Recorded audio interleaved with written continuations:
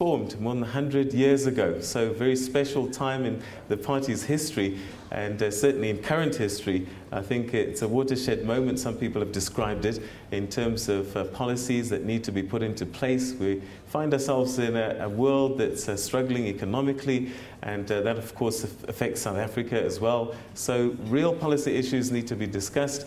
But to help us set up this conference, joined today by the ANC Secretary General, Comrade Radebe Mantashe, and also ANC NEC member, Comrade Jeff Radebe. Right, just before the break, I asked you, has the ANC leadership lost some control then over its members if they're finding themselves going to court rather than listening to NEC decisions about some of the disagreements taking place in the party? Not at all. The ANC is in full control of its members and also is running this country as the best government that South Africa has ever had. The SG has indicated that since 2007, we've increased our membership. Now we stand at 1.2 million members, card-carrying members in good standing. That's a decision that was taken more than 60 years ago in 1942 National Conference, where the ANC aspired to have 1 million members. It is under President Zuma, as the president of the ANC, that we have been able to attain that 1 million members and more. So that is not a reflection of an organization that is not in control. If you look at those rotten apples who do not understand that the ANC is a voluntary association of members, you must utilize the structures within the organization to resolve whatever challenges that there are. We've got appropriate structures, including DC structures, leadership at all levels to deal with all problems. And as you know, almost all those so-called comrades who have taken the ANC to court, none of them have ever won in a court of law, because even the courts, they understand that an organization such as the ANC is a voluntary association.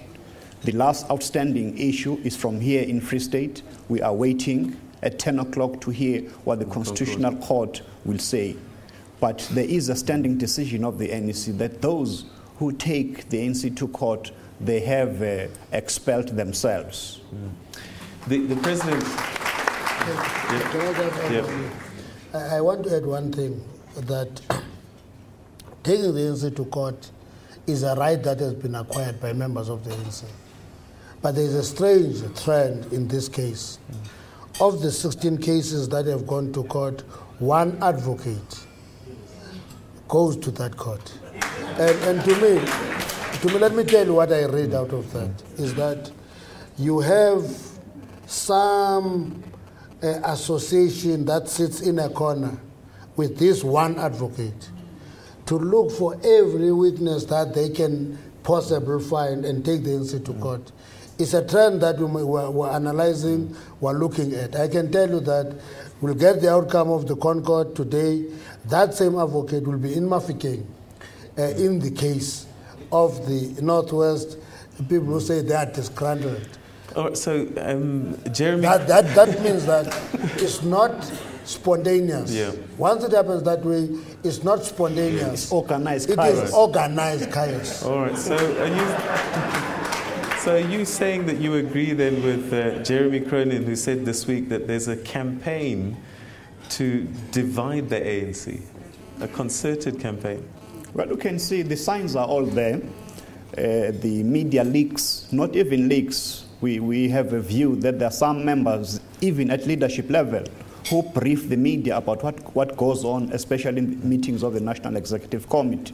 That is why we are saying that this conference, Future Generation must see it as a watershed conference so that you can be able to deal decisively with all those elements who are bringing the ANC into serious disrepute. Okay, so state of the Tripartite Alliance, is that going to come up during conversation? Because that's something that's also, I don't know, I get a sense there's something bubbling under.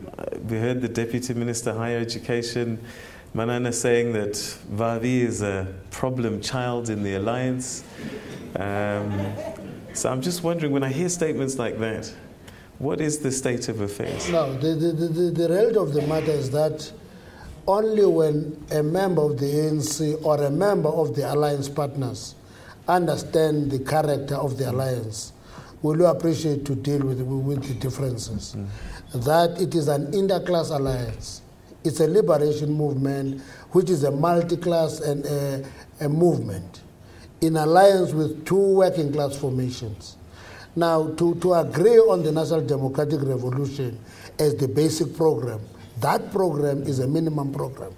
But the party and COSATU do not lose their class orientation and ideological outlook when they come to the alliance. They don't melt into the alliance.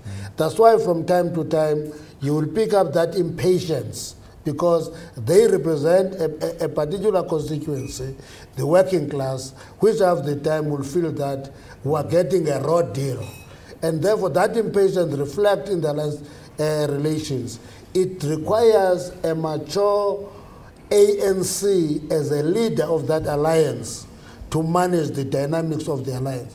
So when Vavi, as the general secretary of COSATU, appears to be impatient with e-tolling or the labor brokers, we should understand that he talks from a particular viewpoint representing a particular class. And this leader of the alliance, the African National Congress, must manage those relations. That's why even when they go to court, we'll deal with them in court, still engage them politically, so that they must understand and see what the ANC is doing.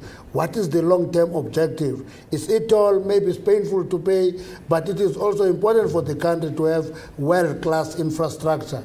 Then the ANC must reconcile those interests. And the other interest groups will be uncomfortable with one aspect, the other will be uncomfortable with the other. Okay. We're going to go to the tables now, but perhaps just one point I could ask you. This leadership race seems to have been quite hot this year, very well contested, or maybe it's in the media space, I don't know. But I'm just wondering, you talk about slates and you don't want to talk about slates, they exist, they don't exist. Are there going to be political consequences for the losing candidates in the top 6?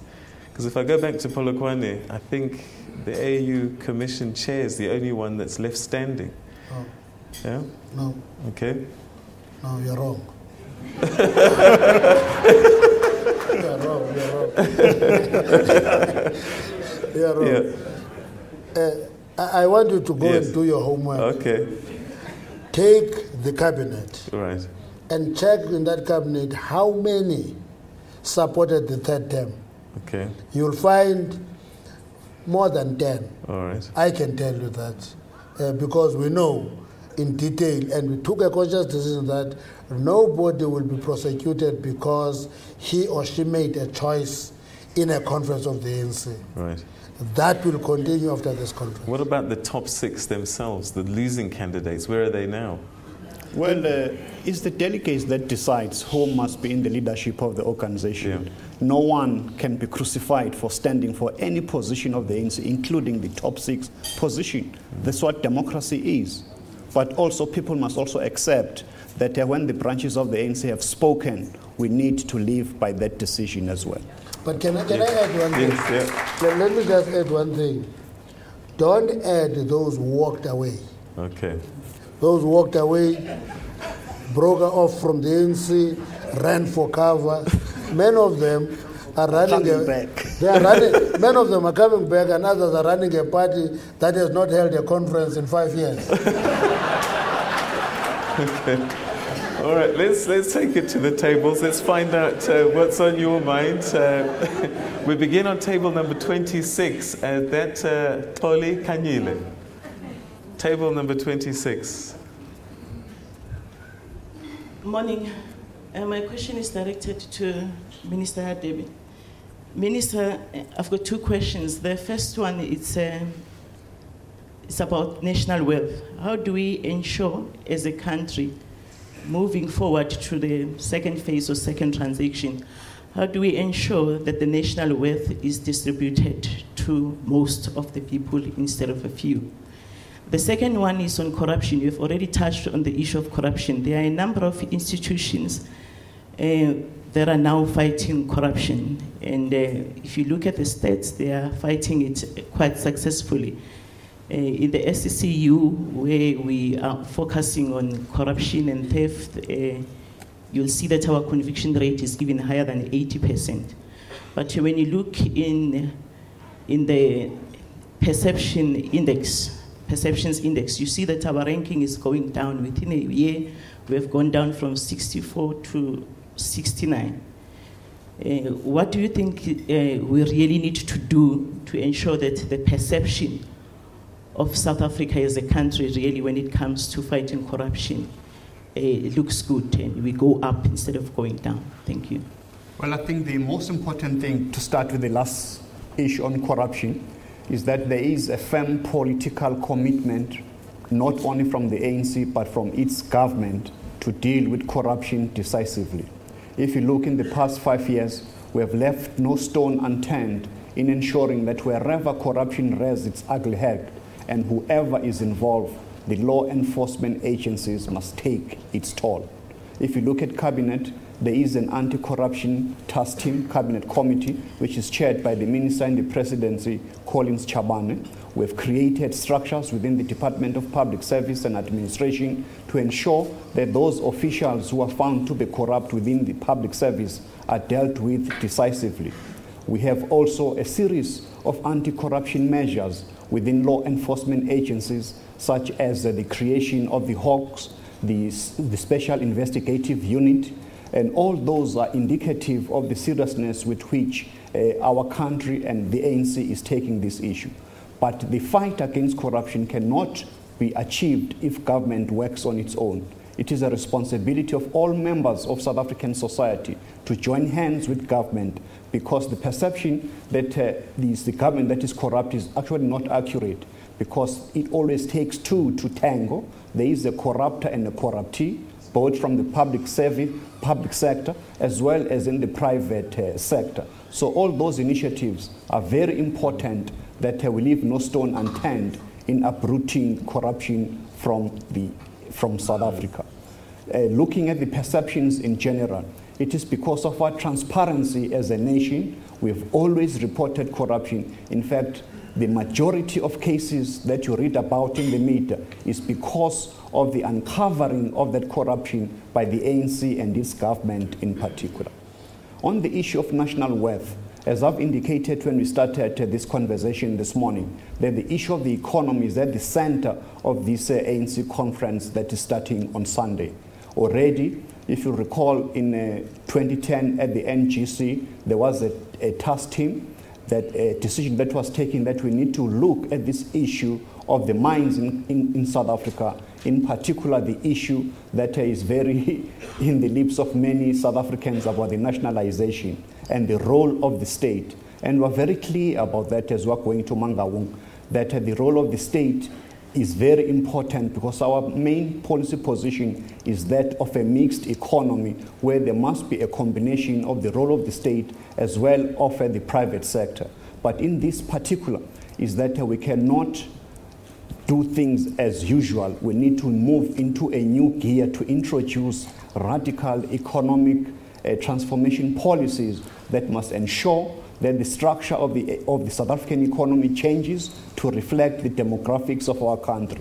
We cannot be happy to see that in the Johannesburg Stock Exchange, there's just a negligible shareholders who are blacks and in particular white. So that issue going forward will be determining the ANC in order to attain this economic freedom that all of us are yearning for. So the issue of national wealth must be belonging to the people of South Africa as a whole.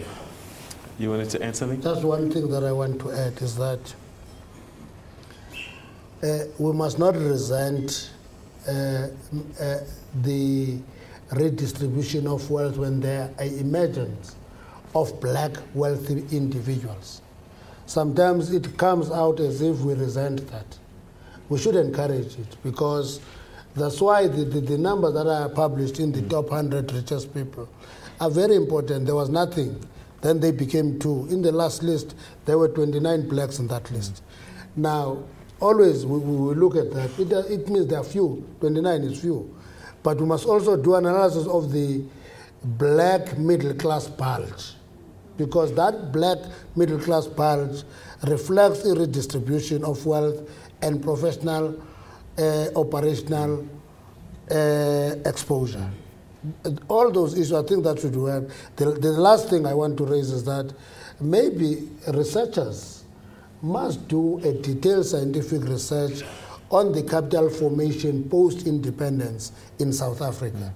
I don't think we've done that. We're talking about this thing loosely, that there are few and so forth, but we have not done analysis of capital formation post-independence. That includes the ability of the country to begin to say, why is there big clamor for emerging entrepreneurs to do business with government and very little happening in the private sector? Because that reflects distortion. That's why you will talk of entrepreneurs. When we must talk of entrepreneurs, it's not, it's bad and also reflect the intention and the role played by government. The private sector must come to the party. It must contribute in the capital formation in the country. Okay. Comrade Jeff, you said earlier on that the public need to participate in the process of exposing corruption. But aren't you making it difficult for them with this secrecy bill? There is no secrecy bill in South Africa. We are a very transparent country, more than many democracies in the world. So this notion that there's a secrecy bill is actually false. It's a protection of state information bill. You just name any country in the world that does not protect state information. But people are worried about some of the lines in the legislation that's proposed, that whistleblowers could expose themselves. Not at all. In the Department of Justice, through the National Prosecuting Authority, we have a whole infrastructure of protecting those whistleblowers. They are protected, they are put in safe houses, so there is no intimidation whatsoever.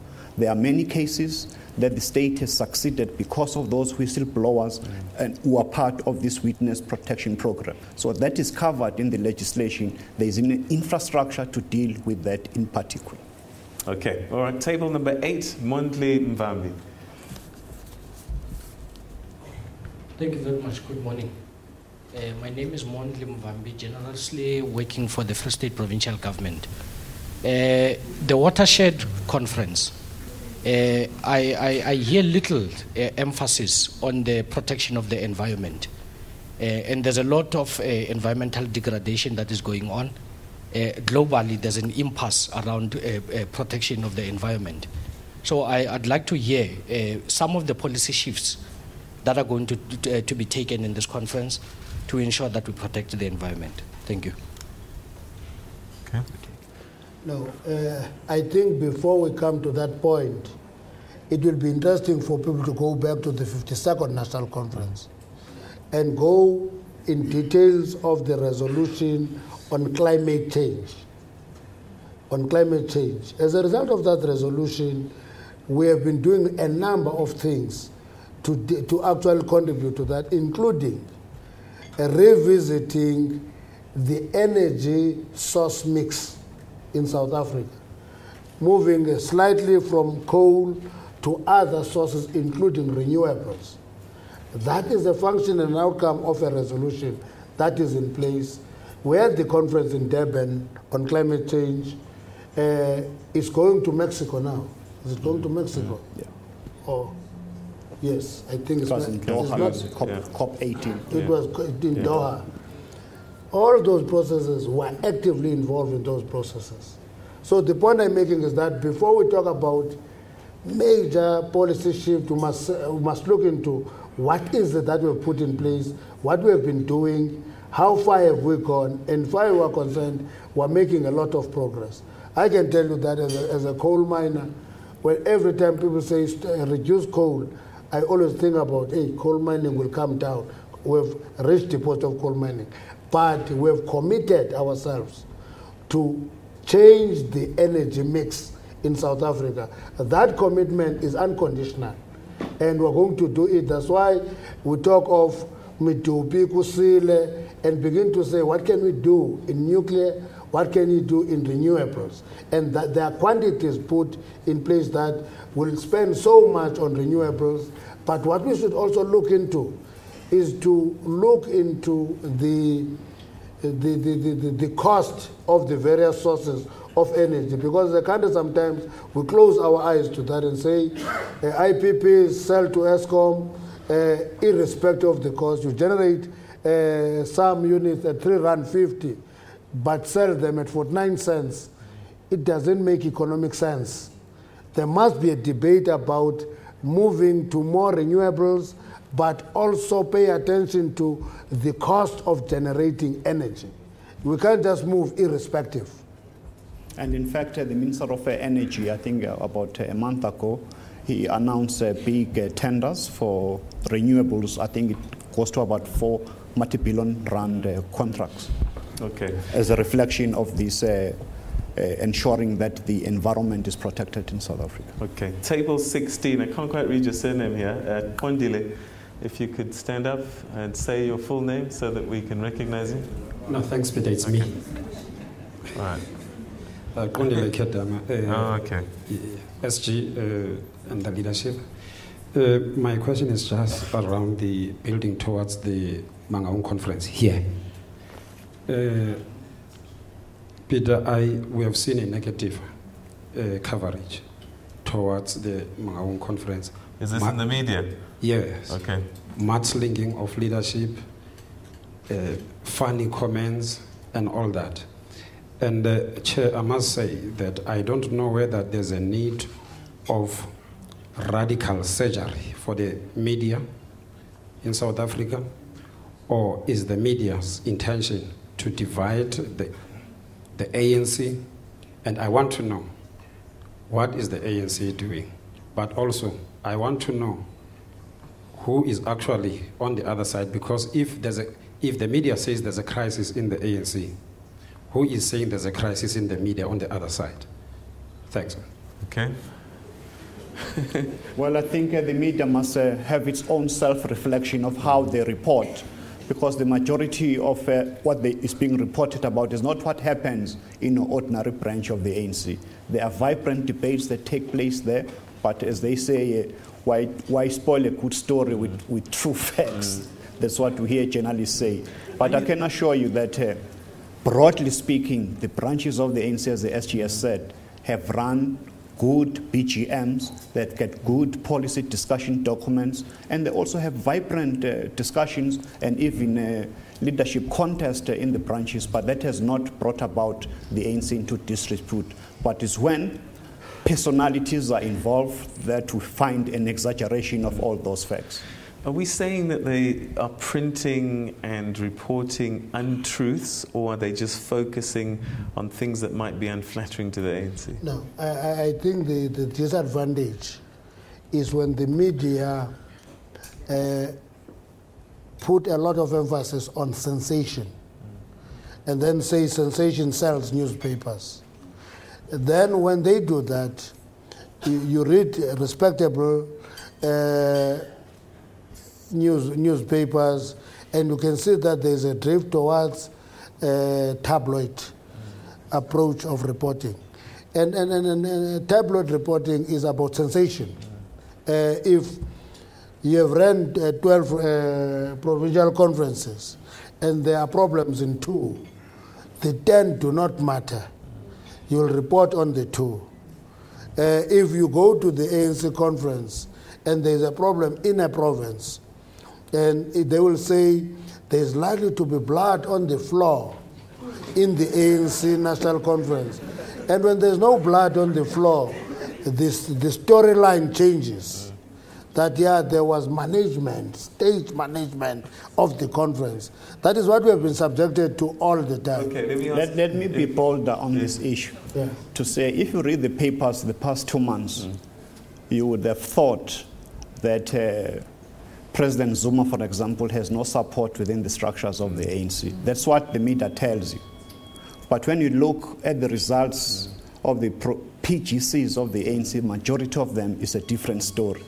The concerted effort that you see in the media attacking the president every hour is a reflection of this disjointed view about the ANC, as if the ANC is fighting amongst themselves. So that's the point that we are highlighting, that we don't want praise singers for the ANC or the president, but there must be fair reporting of what is happening. Let me ask you this then.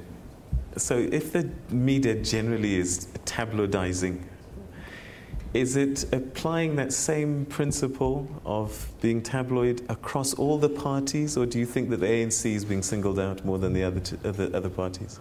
The ANC is being singled out because we are a major party, we are a leading party in South Africa, we are a big party, we are everywhere. And therefore the media will focus on us. When there is a conference of an opposition party 2 weeks ago, it will be news for 2 days. When there is a conference of the ANC, it's news for months, because that's what the ANC is. But when you want to delegitimize the ANC, you'll see many things. Let me refer to what happened during this week, where you begin to see adverts of business, a business being unashamedly, and the clergy unashamedly saying, we want to see change of leadership. We will never venture into saying to any church, we don't like that bishop, we think we must be given an opportunity to appoint a bishop for you. We'll never venture doing that. We are an organization. All we have been appealing for is that please give us space to be an organization. Okay. So what about the ANC and forces sympathetic to the ANC setting up their own media to counteract this? Well, it's a long-standing decision of the ANC that the ANC must have its own media. Yeah. But I'm sure the issue of resources plays a very critical role in realizing that objective. I think in many countries, if you go to Britain, you will know that the Sunday Times, they support which part and so on. But in South Africa, we are told that we should not be involved in this. Okay. That is why we support organizations such as the New Age that have a different perspective in reporting about what government is doing. Not that they're becoming the mouthpiece of the ANC or of its government, but to report fairly in a transparent manner as to what is being achieved in South Africa. Not this negativity that we will read every day. All right, okay, you talked about the clergy. We've got a clergyman here. Reverend Zondo would like to pose a question. Reverend?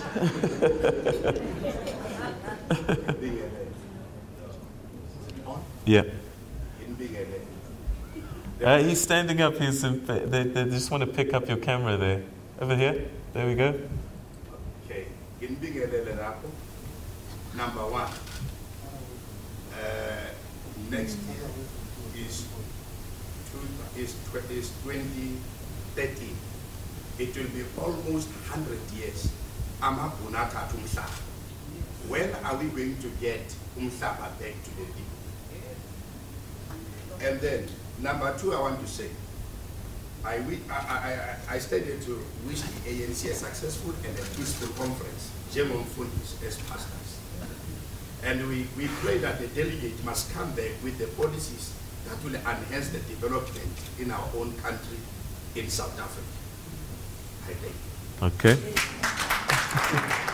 Well, on the issue of the land question, that's top of the agenda of this conference. As you also noticed at the policy conference in June, and already the Department of Rural Development and Land Reform under Comrade Kukil and Quinty is busy at work ensuring that they create structures that will ensure that this redistribution of land for public purpose, for agriculture, or for industrial purposes must happen, that people who till the land must be able to own it. So we're happy to indicate that already Minister Nkwinti has already established a committee to establish this land value, which will be responsible for ensuring that we get fair value for money when we buy land as the state, not this willing seller, willing buyer, which has inflated prices in South Africa and has cost a lot into the fiscus. So we believe that 2013 we're going to make major strides in ensuring that this rural development and land reform is accelerated so that our people can be able to till the land. If coupled with that as well, there is a massive infrastructure rollout program that is not only geared towards the urban areas, but also in rural areas, so that we need to develop those economies in rural areas so that this internal migration from the rural areas into the urban city can be mitigated against. So we're very confident that we have a handle of this issue now, that once and for all we can deal with this land question so that we can be able to ensure that our people can benefit out of the land that they till. Talking about policy, one gets a sense that everyone's been waiting for Mangaung. They kind of, whether it's an international audience, domestic audience, are we going to have clarity on all the issues after this conference, whether it's nationalization, land reform, business policies, taxation, all of those issues? Are we going to have some clarity that people can say, okay, I can take a breath now, it's all clear, I can now start to take action? No. You see, land will have two aspects. Let me start with land. The first one will be a distribution of land, rural development and all that. But there's one thing that should be strengthened: keenness of black farmers to become farmers. You don't become a farmer by being a spectator.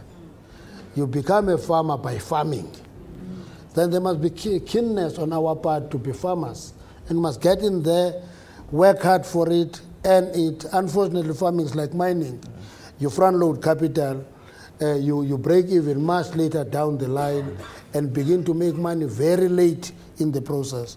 And you must be very patient about that, because one of the things that will hamper progress is when you have weekend farmers who go and spend a weekend for a braai in a farm and make that farm not to be productive. We must talk about food production, food security, link it to land redistribution. That emphasis is going to come through in the conference, because as we give our people access to land, there must be also commitment to continue improving production. And it will require at policy level support mechanisms and the question of training of those farmers. Let's leave that. Clarity.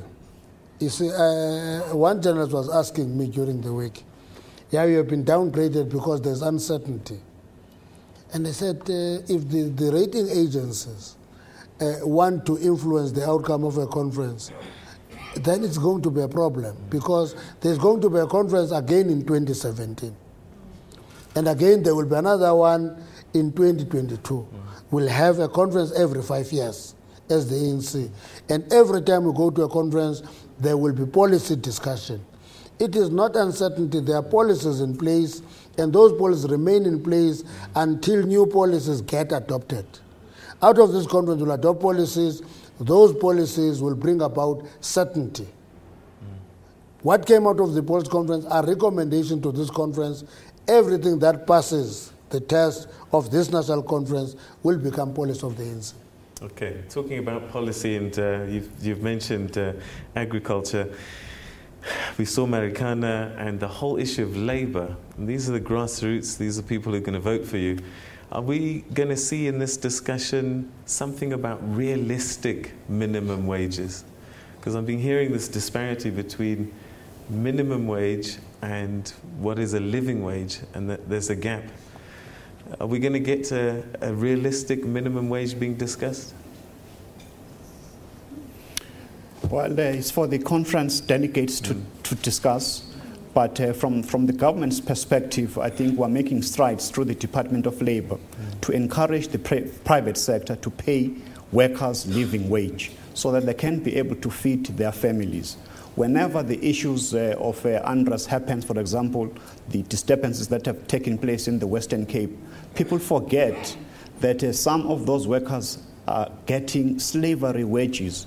Who can live on 30 rands a month to start with? So it is the responsibility also of the private sector to come to the party to ensure that they are also part and parcel of job creation in our country, but more particularly to pay our people a living wage. Okay, table number 3. All right, I'm not quite sure. It says on behalf of a youngster. Table number 3. Who's table number 3? Table number 3 is here. Youngster. I'm not a youngster. Oh, okay. You do look young, though, I must say. Yesterday I was asked a question by a very animated youngster who said, why is the ANC spending so much money on the conference? The issue actually wasn't why the ANC was spending so much money on the conference. This youngster thought that the money that the ANC is spending is coming from government coffers. I was able to answer that question, but I think that it's important for the SG in particular to clarify this question, because there's many out there who are thinking that this conference, the money that's being spent, is coming from government coffers. Thank you. No. The ANC conference is not funded by the state. At all. At all.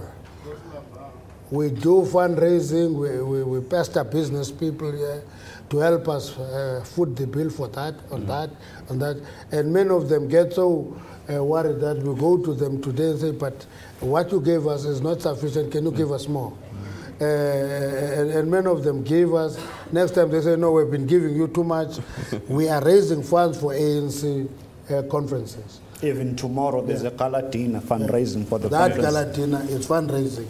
But the reality of the matter is that we pay for our conferences. We pay for our conferences. We are not paid for by government. That is clear. And therefore, we're not taking money that should go to a youth wage subsidy and spend it in conference. It is not government money. It is ANC money. We battle to foot that bill. It's heavy, but we must have a decent conference of the African National Congress. So when I was a mine worker, one thing we learned was that only the best for mine workers. We say so for ANC members, only the best for ANC members. Then we come out after the conference, deal with the overdraft. What do we do with that overdraft? But we'll run a good conference for ANC members. That's what we do. Okay, all right. I'm going to start looking at our Twitter pages as well. But let's, in the meantime, go to table number 5, and it's Kaiser Koza. Thank you. Kaiser Koza from the Black Management Forum.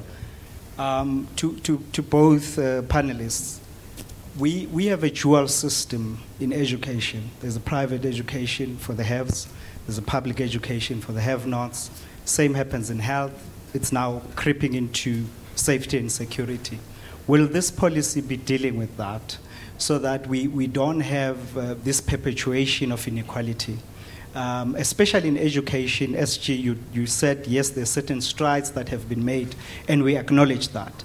But when you look at implementation, and I happen to work around school education, assisting a school back in Harrismith at Vulindlela, the parents blame the teachers blame government. So you know, there's a blame game happening around education. And most of the people around the table, I would say, we wouldn't necessarily want to see our kids in public education. Instead, we see them in private education. Will this policy be dealing with that in terms of implementation and the lack thereof, and the role that unions, and in particular SATU, plays around education in the public education system? I think the responsibility of government is to ensure that there is good public education. That is the primary role. And you are not going to get that by trying to kill private education. Private education, it has been there. Missionaries had schools. You'll find various denominations, Maria Zal, Marian Hill, Adams College, Lovedale. Those were missionary schools. ANC school, Oshange. Yes, Oshange. All those were missionary schools, producing good students and good graduates who became leaders of the country. But what is important is that the state must invest in continuous improvement of public education. Now, the beauty of it is that public education produced the bulk of the students. It happens today. That's why when we talk of the increase of numbers who go to FVG colleges and universities, big chunk of those students come out of public education. Others will say, yeah, it is Model C schools, but the numbers tell a different story. Model C schools, which are public schools, by the way, we should never want to wish them away because they happen to be Model C schools. Actually, many of them today will find a majority of them having a majority of those kids being black children going to those schools. And we must never resent that, but we must invest in schools in township and rural areas so that they come to the same level as any other school, create infrastructure, because one of the things that is not in those schools is the infrastructure, classrooms, sports fields, laboratories, libraries. If we can invest in that, we'll improve. But we are comfortable with the progress we're making in improving the quality of education at that level. As I said, the biggest worry as we sit here now is that we are lagging behind in math and science. In other areas, we are catching up. Many people don't forget that we're a young democracy from a system where there were 4 education systems. You see, I think if one reads the Census 2011 report, you will see the picture. It creates a clear, realistic picture of the movement from the bottom, from Bantu education and closing the gap almost to equal education. That progress, we're quantifying, we're looking at it because we're refusing as a party to be impacted upon by effects of recency, only look on today without tracing the historic development and evolution in any aspect of life. The other coin in the question about health, it is for that reason that we are introducing the national insurance in order to ensure that no South African can die when he doesn't have money to pay for health services. There's a tragedy that happened about 2 weeks ago where a youngster was refused entry into a private hospital because he doesn't have medical aid and stuff like that. So it is that issues of affordability that we need to ensure that we strive, that we ensure that we create this national health insurance in South Africa to cover our people in terms of health services in our country. As a result, the Department of Health, as we speak, they're busy making a preparation in building appropriate health facilities so that when the time comes for that health insurance to be introduced, we'll be home and dry. All right, so okay, we're going to take a quick commercial break and we'll come back, take more questions from the floor.